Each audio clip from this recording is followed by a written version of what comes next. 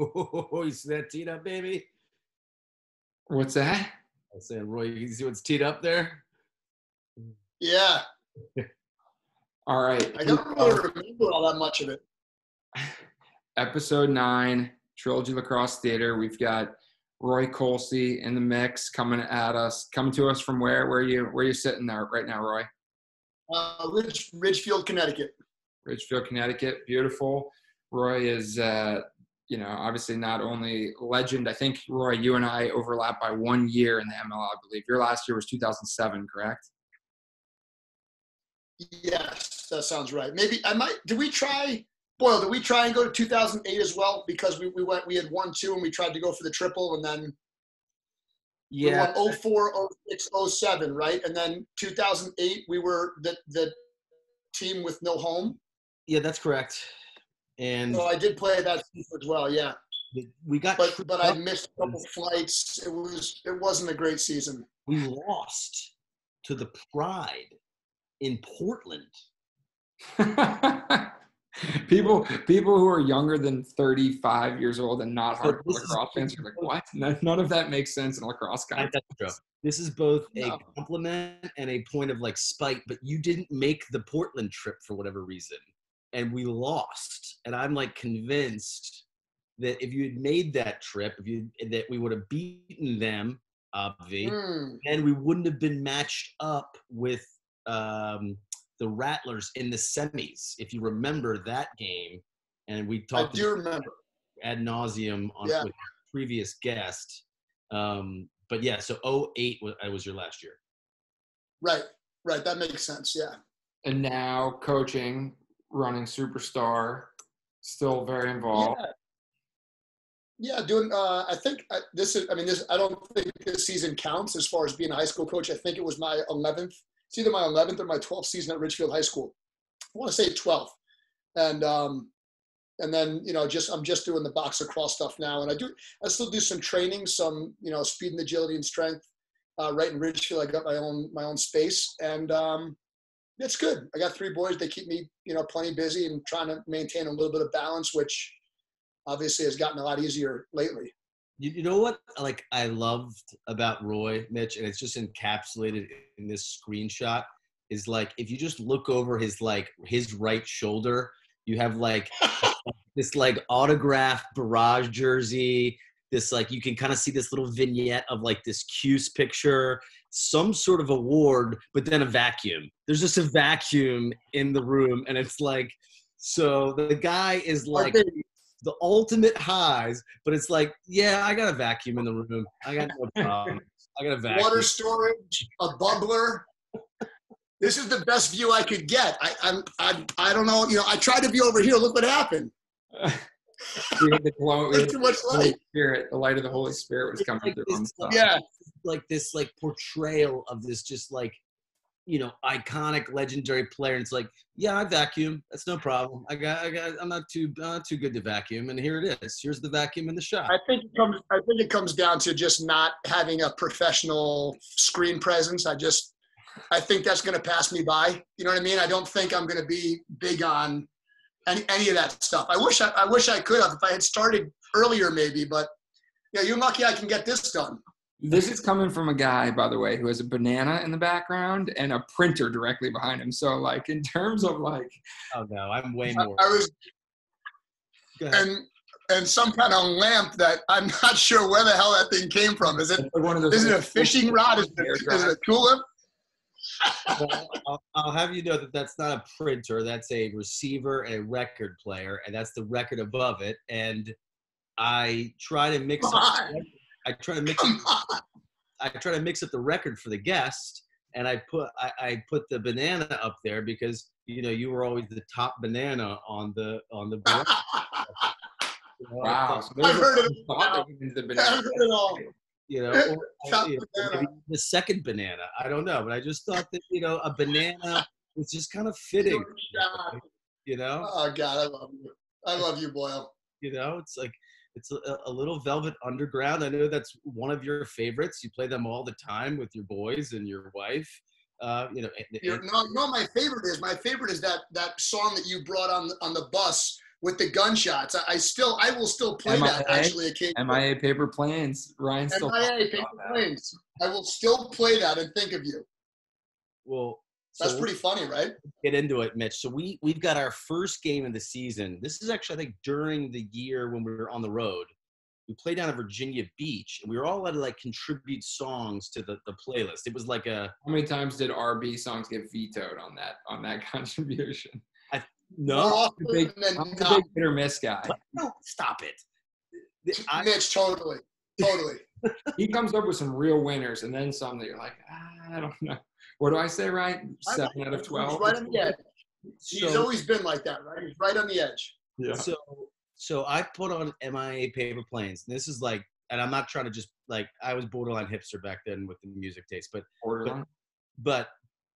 it was before it like hit. And so it comes on, and everybody in the locker room is like looking at each other like what are we doing? This is a thing. Like, we're getting pumped up to this. Like, and of course, Mitch, like, who put this on? And then the gunshots firing, and people are going in the air. People are like doing it to each other, and just loving it. And then like fast forward like 3 months, and it's on like soundtracks for like Pineapple Express, you know, that movie, and like it's like everywhere. This is the hipster right here. You knew it before it was cool. The barrage, just like this, like just oh yeah. How anybody do the double gun salute goal celebration during the game? Well, let's get to some tape, because I think Roy Colsey has one of the more underrated and iconic goal celebrations. It's an understated one, Mitch, but I think you'll like it. I think you'll like it. Oh, look at that. They got the Tommy Hilfiger sponsorship there. Yeah. Roy, who's in net for the Outlaws there? Trevor Tierney. Was this? Do you consider this the greatest game you've ever played? Oh, I mean, you know, it was just, I think it was one of those games where just, you know, everything went right. I mean, I was. Real quick, the fact that you hesitated was amazing. You're like, actually, there's been some others. He's like, it's my sixth, maybe it's seventh favorite. I like the way that everything went down. You know, I mean, physically, I don't think I was capable of doing what I was able to do younger in my career. You know, when I was in better physical shape. But I mean, I think really that game is a testament to guys being willing to do their job. And I you know, I didn't move nearly as well as I did. And I think the long stick was on Strebel most of the time. I could still shoot the ball, but you know, just the way we moved the ball and shared the rock, and guys knew where to be. I think that game is probably a reflection of all of us playing together for so long, and obviously being really fired up, and then, you know, just you know, sharing the ball. And I don't know, I thought about that recently, but that was a pretty incredible game. But I think it really was much more of just a super unselfish group getting the ball to the guy that was open. I think they were leaving me open because they weren't scared of me, maybe. Mitch, will you rewind to where he does that big box fake and then just buries one? If we could find that, I mean, we'll just let this play time and time again. I'd be fine with that too.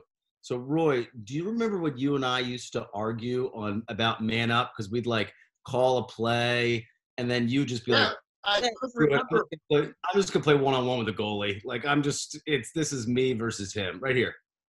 One of the funny things, Ryan, though, you know, when you first came to the Barrage, what year was that? 04. What was your first year? 04. It was 04. So you didn't waste any time. But we had been terrible prior to that, as you probably remember. And your skinny little ass comes into the locker room the first day, and you've been billed as, you know, this genius lacrosse player with all this IQ. And for a guy from Syracuse, that meant nothing to me. I mean, we didn't, you know, we didn't know where the other team was sliding from. We didn't have a man-up play. We never talked about settled offense. I mean, none of that shit mattered. And I can remember you speaking up pretty early in the season. I'm saying, who the hell is this this kid? This, you know, boy genius as you know, and then, you know, obviously getting to know you and understanding, you know, what you were trying to do for our guys, and obviously winning, you know, certainly helped that. But I'll never forget, you know, you coming in and your guidance and your leadership. It was a big part of us turning that around. I mean, you know, I'm sure I've told you that before, but I mean, the way that you conducted yourself, as you were a rookie. You know, you think about being a rookie quarterback, right? What some of these guys are trying to do in the NFL. I think that you played that role as well as anybody could possibly have done it, to take us from the garbage, right, as we used to call ourselves, the worst team in the league, to a champion in the same season. That was really impressive. Well, my first game, I bit my tongue for one game. So, you know, Roy, that's about as long as I can go. But we lose to the Bayhawks in overtime. And we like had the game like firmly in our grasp. And it was like, you know, we're up like 2 with like a minute to go. It's like, whatever you do, no twos. And then like some knucklehead tries to like intercept the pass. They go down, score 2. We do some other stupid thing in overtime. And then Gary Gate like scores like one-handed, like, you know, and I'm like, yeah. And I was just like, this is the dumbest team I've been on in my life. And that was like after one game. And I was like, what? How did we just lose that game? We were like that was like, we clearly lost that game. And I was like, I know when you win a game versus lose a game, we just lost that game. You know what, though? One thing that's very interesting, and as you say that, you know, your mindset as a player who was much younger than me, especially as far as, you know, where I was in the league and all those things, I had never really thought like that. I mean, obviously, if you're up 1 goal with like 30 seconds left, you hold the ball. That was about the extent of our strategy. You know, it certainly didn't go much further than that at Syracuse. We just kept shooting. Yeah. You know, we didn't have to keep the box. We played from the first whistle to the last whistle without a hell of a lot of regard for the score and the strategy involved. And as a coach now, when I think back, but I mean, I'm 46 years old now, and having coached for a long time, I wouldn't have wanted to play lacrosse with myself as a player, just because I see myself a lot more I see the game the way that you saw the game, except I'm 46. And at the time, what were you, 22? Yeah. When you came in? So your background and where you came from, and obviously playing for Coach T and Metzi and having all those great players around you, you guys played the game in a different way. And I would say that what led to the barrage being successful, because the reason that we weren't good in the years prior to you coming is because we were not the most talented team. We just weren't. We were okay, but we weren't the most talented team. But we didn't utilize our players to the best of our ability because nobody was really thinking like that. And I think between you and Tony Resch taking over, I'm not sure what year that was, but that combination of 05, those 2 factors were huge in what we were able to build. I still don't think we were probably ever the most talented team, but we had the best chemistry, and we had guys that were, you know, willing to do their job. So, is that Sweeney? What's up, Uncle Roy? Yo! What's up, Sweens? How are you, my friend? So we have our first recurring. When I saw your screen was sideways, I thought maybe it was Strebel trying to figure out how to get in there. But now that you fixed it, I can see it's you. How are you, buddy? Good. It's great to see you. It's been a long time. Green bottle. Thank you. Cheers. You taught me well. So Kai was that earlier this week or last week? It was all. It was Monday. And he's now become part of the TLT team. Strong-armed his way in, and he's in for good now. Oh, I love it. This means we just watched the highlights of the 10-point game against Denver.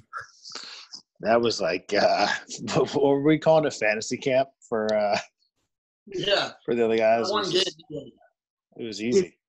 Right now, can you imitate off the top of your head Roy's goal celebration when he's feeling it? Do you have a mental image, and can you physically give a little bit? Well, one of my favorite ones is I think it might have been his 5th goal in that championship. He sticks it from, if it wasn't 2-point range, it was somewhere in that vicinity.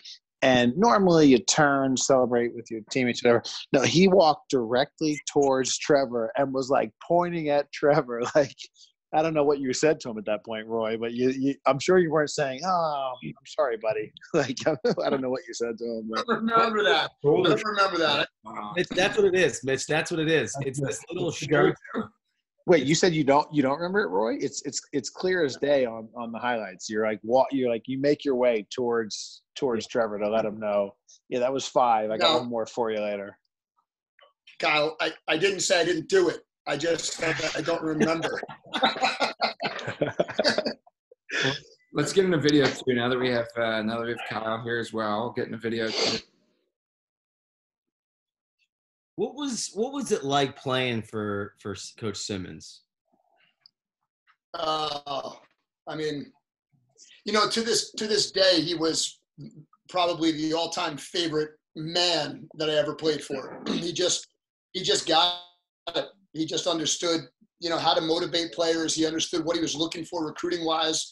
The X's and the O's I never felt like were terribly important to him. He had the best athletes. And he let us play and he supported us. And as long as we got the job done, he didn't get involved at all really on the field. The one thing I would say about him, he knew what he was looking for. He understood exactly what type of human being he wanted on his team. And I think our practices were ridiculously intense. And, he could put 10 guys on the field that would absolutely die to win. And I think, to this day, that's probably the thing that made our teams then so successful. You bring up a good point. I think, I played for Tambroni at Cornell. I think he talks a lot about that, like our kind of guys, recruiting our kind of guys. Like, I can figure out X's and O's and skills, but like if I get the right guys in, I feel like I can get them, where I want them to be. It's interesting because I feel like Tierney and I don't know Coach Urick as well, but I feel like Tierney was less so like that. But maybe there was elements of that culture piece. But I feel like he was very more a tactician with Tierney.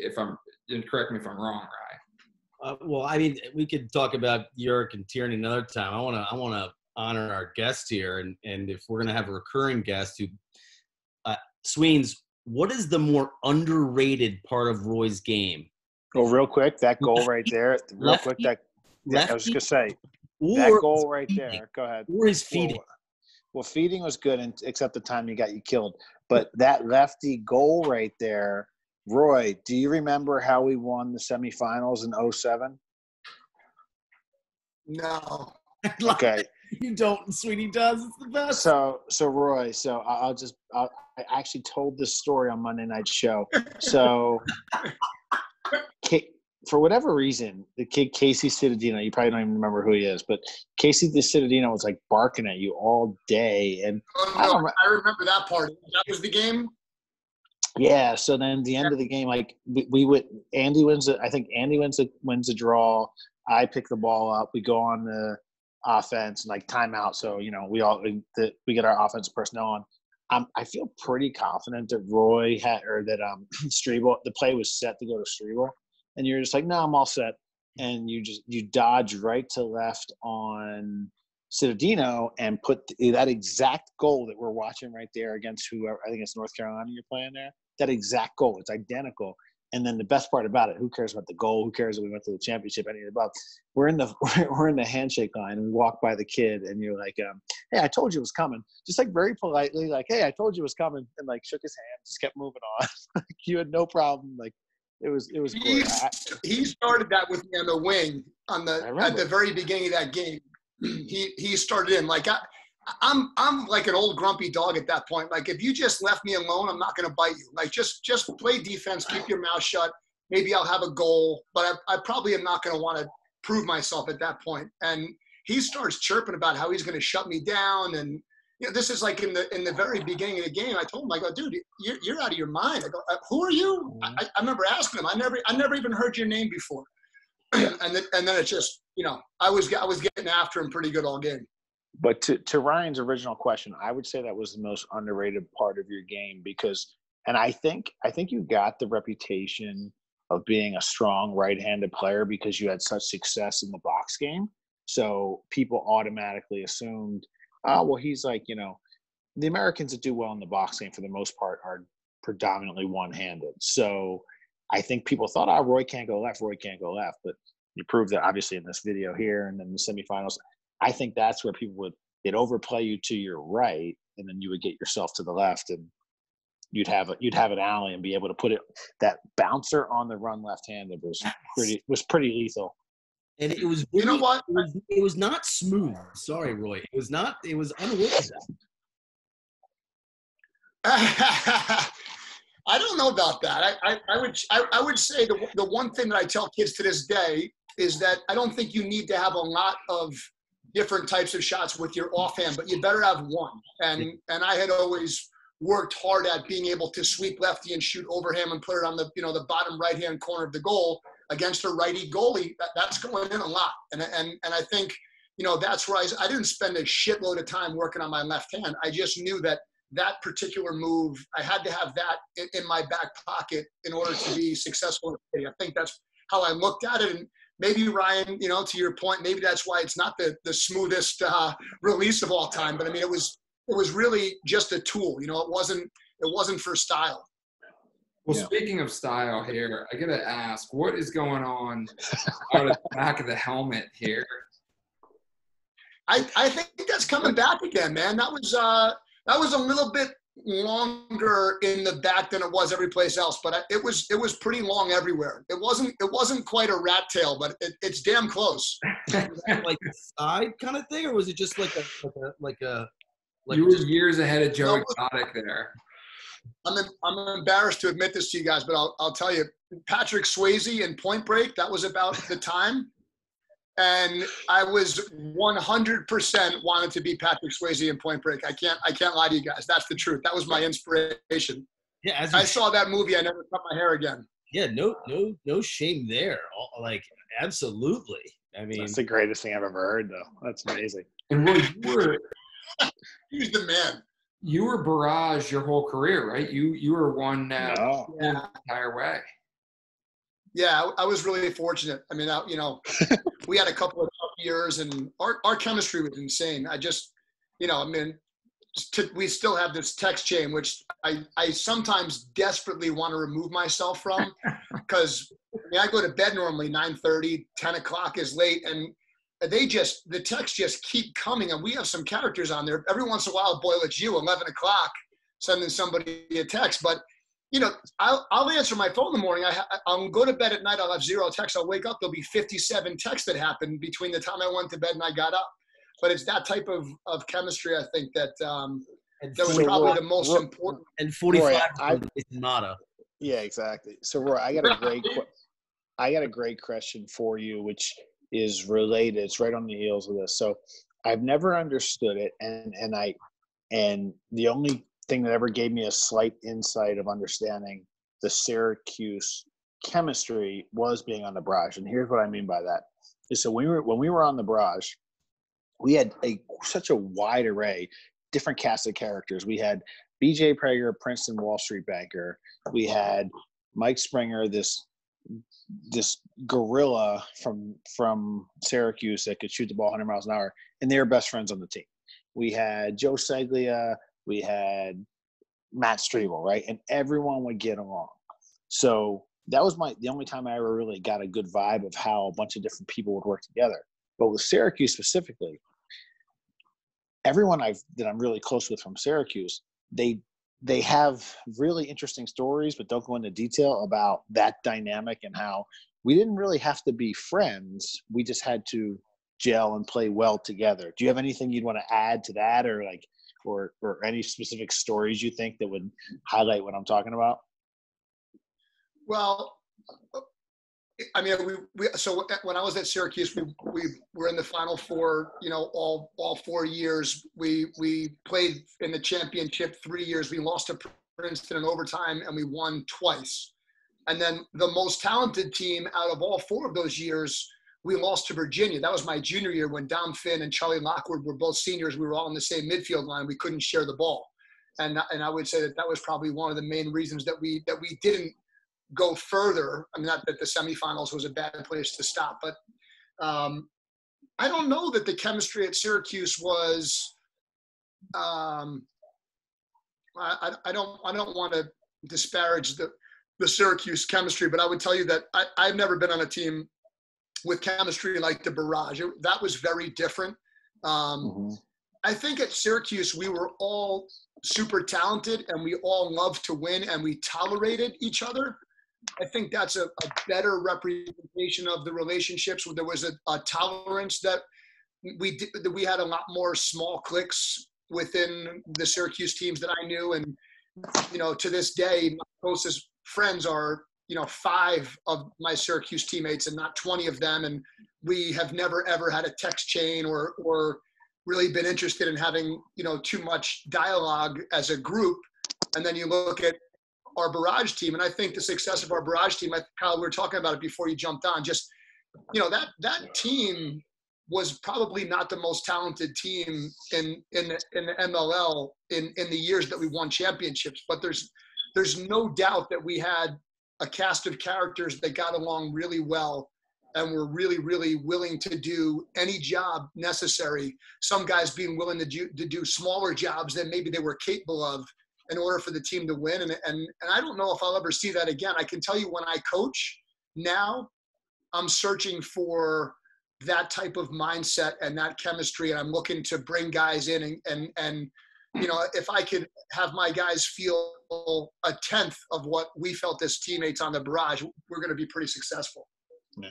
A good example of that, this is a good little stat. Not many people know this. So prior to about 2005, I think, maybe 2006, there was no first team. There was no All-American for long stick midi. Any long stick midis they were classified as midfielders.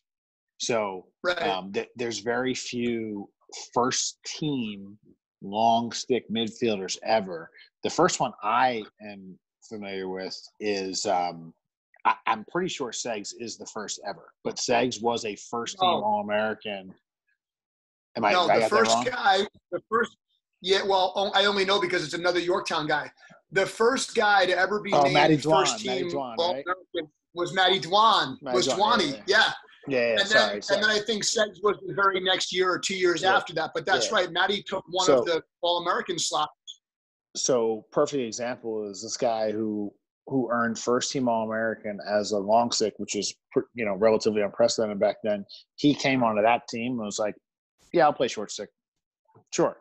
And that was just Seggs' thing. He's like, "All right, well, you're telling me I get to play here and we're going to win and we're going to enjoy it. All right, cool. I'll do it." So he was one of many guys that I felt like just did whatever Tony asked to do. Yeah, 100%. And I think we all kind of supported that, which we had such a, and you know what, the guys that weren't willing to do that, they were left or traded, right? Yeah. Well, you mentioned Yorktown. So an alien lands and you've got to explain Yorktown to that alien. And you can only present one person. So you just like, here, I'm going to explain Yorktown, and here is the archetype. Oh, man. Well, I tell you what, I give you, there are 3 guys in the running. Let me give you the 3 guys that are in the running. The first is Rob Dorr. Remember Robbie Dorr who played with us? Of course, I was on that team. I was terrified. He was a Barrage guy for a minute, right?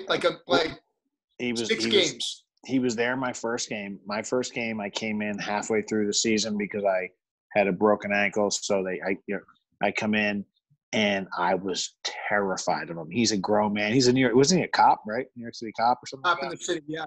Yeah. Yep. So New York City cop, I'm some 22-year-old nerd from Georgetown that's working, that shows up in a suit to the first game. And he was like, literally, he was like, "Who the fuck are you?" And I was like, "Hi, I'm here for the game."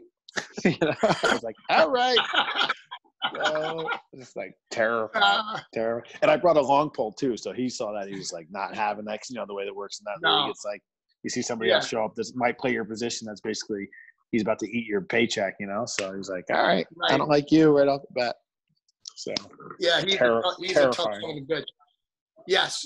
So he would be, if he is one of them. The other guy that you guys may know is a guy named Adam Lodwick. You guys know Lodi, played at Maryland. His brother worked for me, Drew. Yeah. So, but Lodi is, you know, you talk about the prototypical Yorktown guy that still lives in Yorktown. And then Vinny D'Andrea, who's Rocco and Anthony D'Andrea's younger brother, and he played at Hobart, and he moved back to Yorktown. I don't think you can even qualify if you don't move back to Yorktown or coach in Yorktown. So Rob Dorr is still a coach there. And both Vinny and Adam Ludwig live across the street from each other in the same neighborhood that Vinny grew up in, and they'll always be in Yorktown. Like, I mean, look at me. I couldn't wait to get out. I love Yorktown, but I wasn't going to live there for the rest of my life. Yeah. So that's a lacrosse tree that extends far, the Yorktown tree. I mean, and deep and recent, and it's pretty wild. Yeah, it's awesome. How about some quick hitters here? What's your favorite place all time to play? Oh, I don't know if we with the barrage, you'd think that I have one that we would remember, but it seemed like every other year we were transferred. Or the game that we went out and played in LA was pretty cool. The championship out in LA, I thought that was cool. That was a year before I started, I believe it was out there. Yeah, that was just the experience of being out there. I thought that was cool. Didn't we play in Dallas Cowboys Stadium at one time? I think I still remember. I still remember some shenanigans in the locker room. Tony Romo's. Yeah, we played in front of all 20 people. Yeah. Yeah, I mean, my favorite place of all time probably is the Carrier Dome. I was surprised that didn't come out right away. What are your thoughts on the? Yeah, game? I'm thinking of the pro stuff. I mean, the dome was incredible. It's definitely an advantage there, for sure. Real quick question for the other three, the non-Cuse guy here. Did any of us win in the dome? I know I did not. I was 0 for 5. So 2 for 2? No way. We lost both at home against Cuse, and we won both in the dome. Wow. There's not a lot of people that can say that. I mean, that's impressive. Wow. There's a great video. This Max Seaball, I guess it was his freshman or sophomore year, dove across the crease, cleared the crease, almost like a crease dive, but cleared the crease and scored on Panarelli to win it. And if it wasn't overtime with 3 seconds left. Wow. Mitch, do we have those 04 highlights? We have one more. Oh, you know what? I think I had to drop them for space. I could pull it up on YouTube. No, we're good. Ask me a couple more questions, Mitch. You had a couple more you wanted to ask. Yeah. How about favorite teammate over all the years? Oh God. That's an unfair question. Put him on the spot. Yeah, I couldn't. I don't think I could do that. I could tell you that by far my favorite team was the Barrage, hands down, and I played on a lot of teams. Hey, Sweeney. And I can tell you. Can I break Sweeney's heart? When we told Roy that there was going to be a special guest, he asked if it was going to be Streebs. I thought for sure it was Streebs. It's okay. I'm psyched that you joined though. Streeb's been sleeping and or reading for a while. So Yeah. It was a bad guess with an 8:30 start time. That was a bad guess on my part. It's okay. We might need Sweeney for historical reference here, but when did the nickname Uncle Roy come into play? And I don't want to say that I gave it to him, but I feel like I did, and here's why. So you don't say. You don't say. Well, here's why. So specific question. Real quick, Roy, I can't believe you left out Harbor Yards on one of your favorite places to play. Really? That place, I'm kidding. It's funny. I'm kidding. I know. Go ahead. But it was. I have a lot of memories of that. I think because it was basically the first year that we were playing in the MLL, and it felt like it was going to be so good, and then it wasn't. Suddenly, it wasn't. So I think you might have been the first guy to coin that. So here's what happened. So I was on the team. I was 22. It was the last year of the Bridgeport team, and you had your first child. You remember that? It would have been, you had, I guess that would have been Ryan, right? Is your oldest? Yeah. Okay. So, That's good. or maybe I guess so. I was, I don't know why or how or whatever made me do. I was like, hey, so is there some sort of baby gift we need to get? So of course, as the rookie on the team, they're like, yeah, well, you get it, and we'll all give you money. Yeah. So somehow they were fucking around. They were like, are you related to Roy? Is Roy your uncle? And I was like, well, I don't know. I mean, he's this older guy. I'm 22. So it was just kind of like Uncle Roy. And then it just went from there. And then there's so many other, But you guys gave me the baby bag. Yeah, exactly. The Vera Bradley baby bag. I remember Good that. memory. Yeah.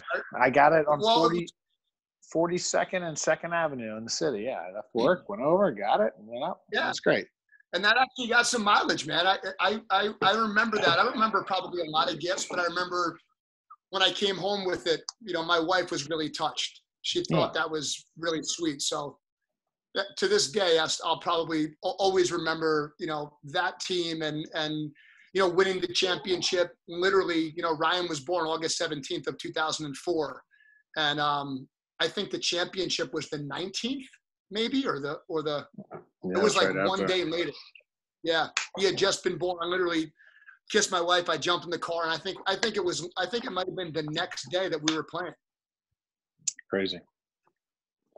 All right. So I guess maybe that's the origin of it. I'm not sure, but I do remember. There's one other thing I wanted to say because Roy, we don't really talk ever. I just like most athletes, I probably played one. I definitely played 1 year longer than I should, maybe 2, depends on who you're asking. And I just remember because I think what was your last year you played? You were 36, 37, something like that. Yeah, probably 36. It was 2008. Okay, and so my last year I was 37, and it was tough as hell, man. I was working. I had 3 children. My wife was working, and I'm just running around, leaving, never sleeping, leaving after every game. Young guys are telling me, "Oh, stay, hang out, drink." I'm like, "Go fuck yourself and get in the red eye," So beat about this episode.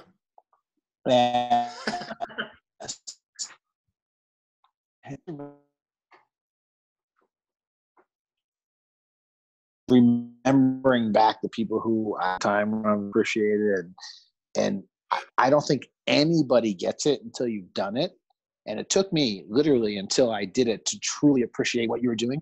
For example, like in the 07 finals when we had no idea whether you were going to show up for the semifinals, and you showed up 5 minutes before, came out, had a coffee, walked out, scored the first goal of the game. It was just Hot Dogs won the Super Bowl. It was really, really hard. And it's just a credit to all the work. It's a credit to the fact that you could show up and still ball out the way you did at that time, because when I was finally that age, I couldn't do it. I did not do it as well. Your job is infinitely more difficult than catching the ball and shooting it and scoring. So I'll say that that's definitely true. But I did not want to play in 2008. I mean, I was done. I was emotionally done. I was physically done. I didn't want to leave my family anymore. I was tired of traveling on the weekends. And then, the piece that no matter how you try to do it, you're trying to also stay in shape to play.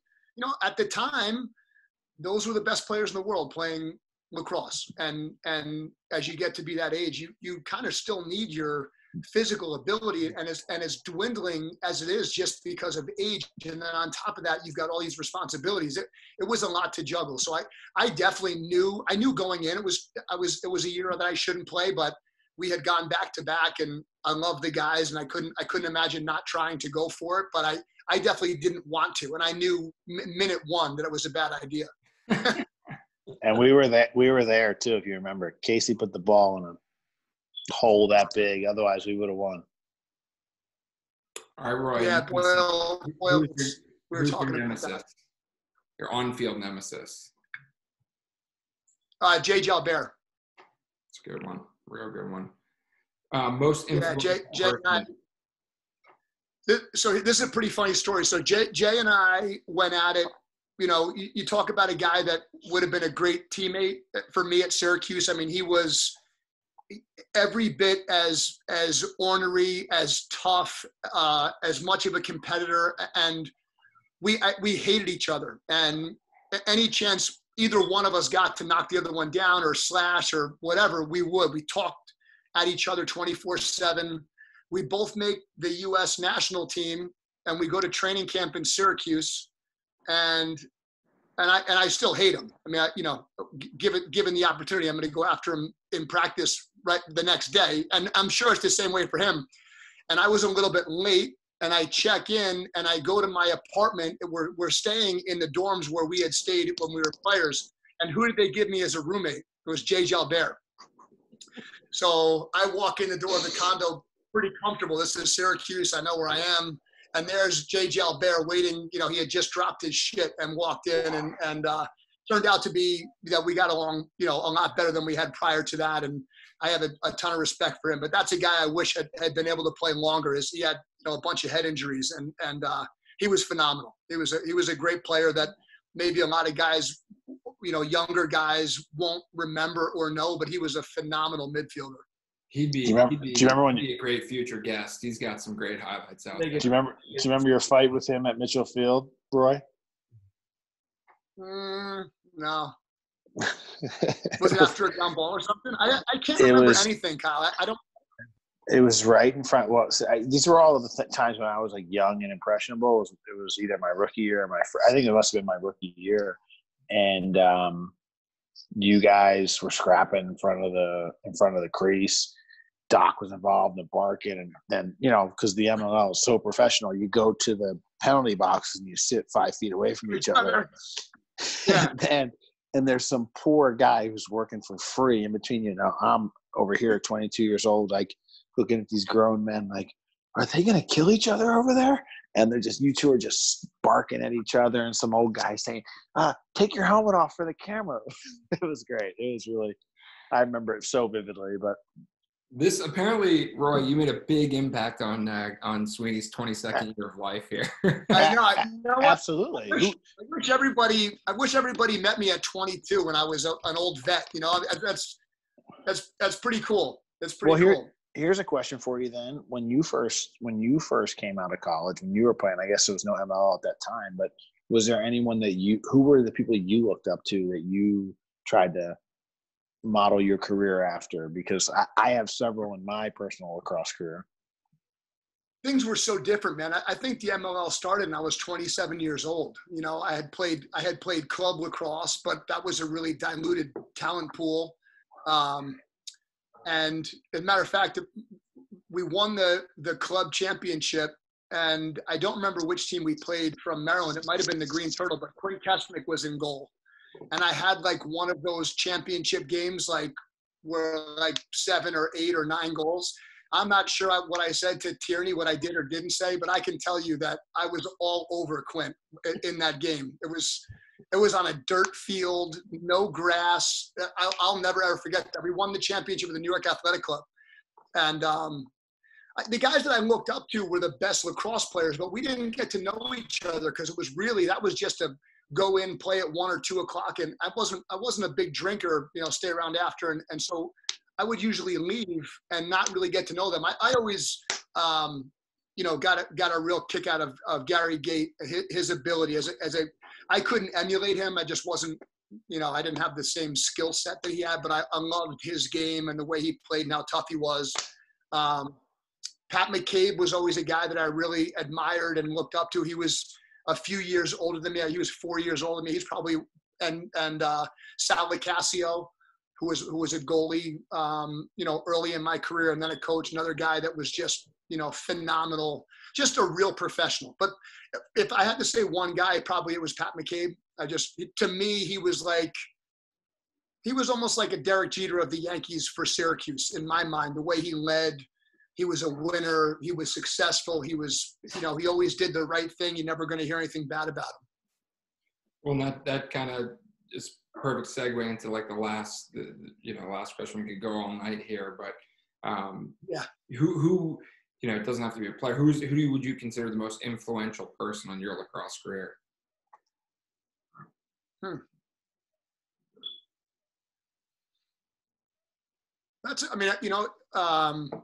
There's so many stages of your career. I don't think without this guy Charlie Murphy in Yorktown starting lacrosse and opening his house to us, I don't think I would have had the same passion that I had for the game. I truly loved the game of lacrosse because of what he. Hey, sorry, my dog is going crazy on the carpet. The way that he opened his house and really loved lacrosse. I can remember being out playing in his yard, and college coaches after a game would call and tell him what the score was. And while we were out there shooting the lacrosse ball and playing with a bunch of other Yorktown guys in his yard, we'd hear the window open. We'd all stop talking, we'd stop shooting, and then he'd call out what the score was. Syracuse 18, Army 4.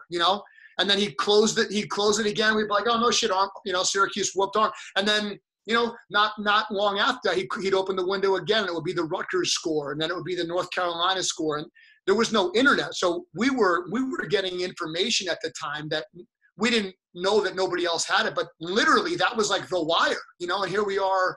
So I think that was probably shaped me the most. The guy that gave me the most confidence and inspired me as a player was Coach Simmons. He always, the one thing I would take away from him was just the way that he believed in me and supported me and allowed me to be the player that I wanted to be. I have had very few coaches that were so willing to just let me be and let me play lacrosse my way. I think that probably helped me become the best player that I could be.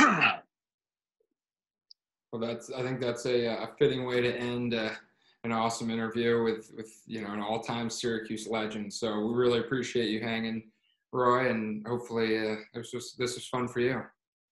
Yeah, man, I loved it. Great to see you guys. Sweeney, always good to see you, man. It's been a long time. Miss you, buddy. Absolutely, miss you. We can Zoom without taping this, man. This isn't the worst thing in the whole world, right? These have never ended when I hit stop recording, just for the record. We hit record.